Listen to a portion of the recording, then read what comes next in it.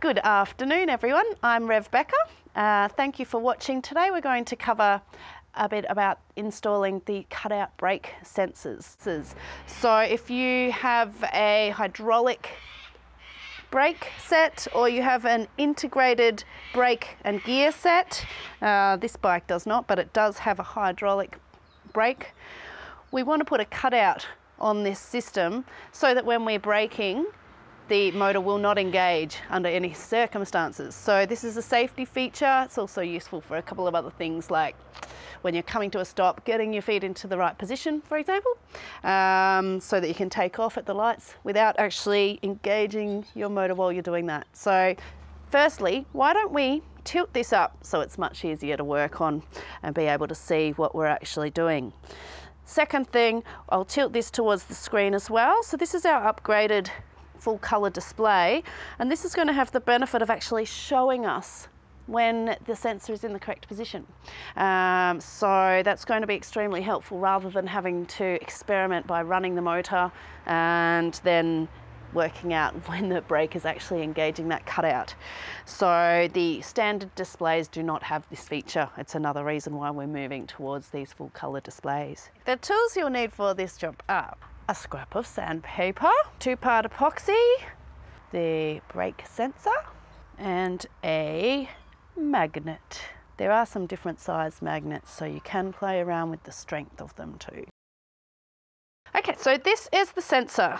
We've got a sensor and a magnet, right? So the idea is when they move apart, the brake cutout will engage. So we've plugged this in, and what we can see now is that the little exclamation mark has come up on the screen.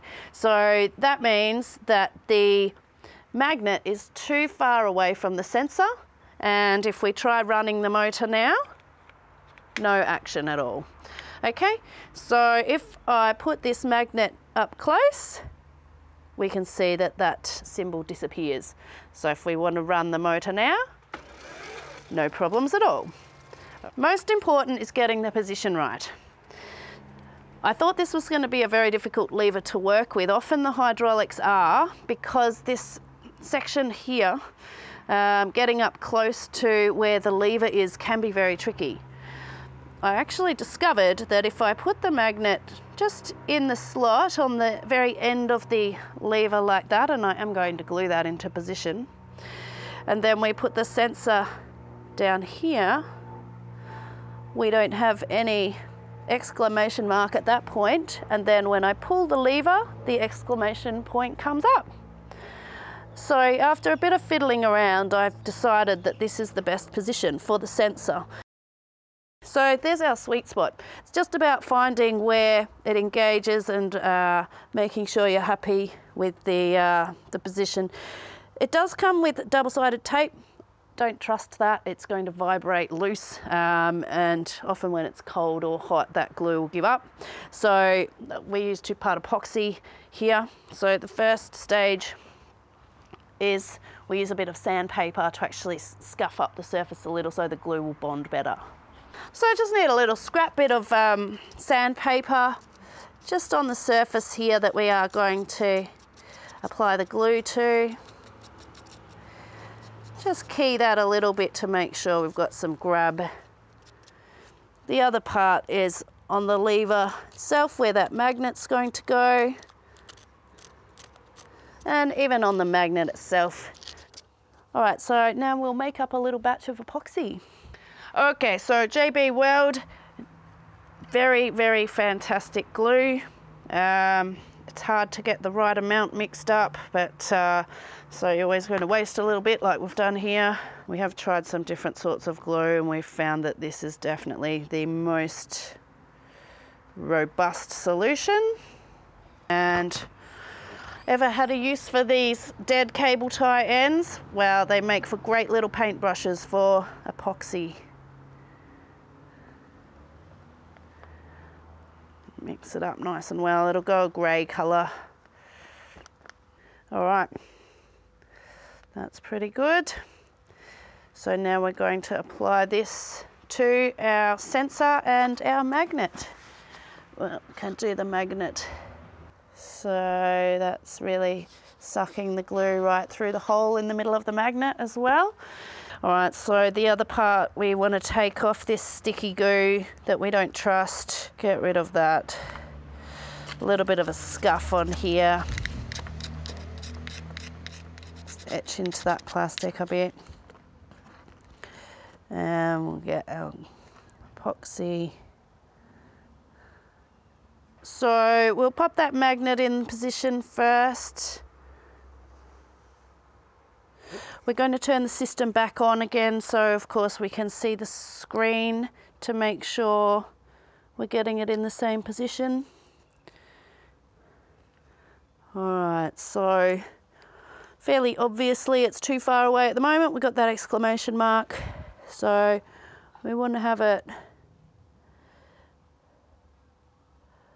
roughly there, and then we try pulling the brake and we're getting that exclamation mark coming up. Okay, so that's our sweet spot. There we go. Now, one benefit of having it upright is that there's less chance of movement, but of course it is going to move. So I'm just going to grab a cable tie to hold that in place. All right.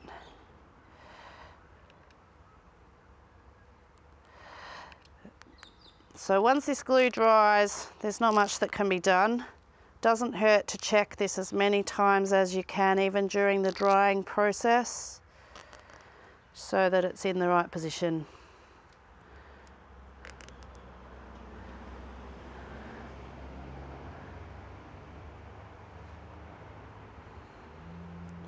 Just angling it so it points more towards the magnet. And I might in fact just hold this, clamp this here with a cable tie as well. All right, so essentially that's it. Wait for it to dry, put it back in the correct position, and then you have the ability to turn your pedals without the motor engaging, just from the slightest bit of braking. You can of course have this set so that the friction braking function of the lever is not engaging. You can just engage the cutout for the motor before it actually starts engaging on the disc. So however you'd like it set up, but essentially that is job done.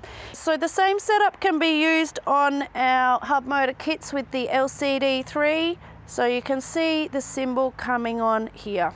So that's the symbol on the LCD3 for the brake sensor cutout. If there's anything we haven't covered here, please feel free to give us a call or look at our website for more information. I've been RevBecca. Thanks for watching. Ciao.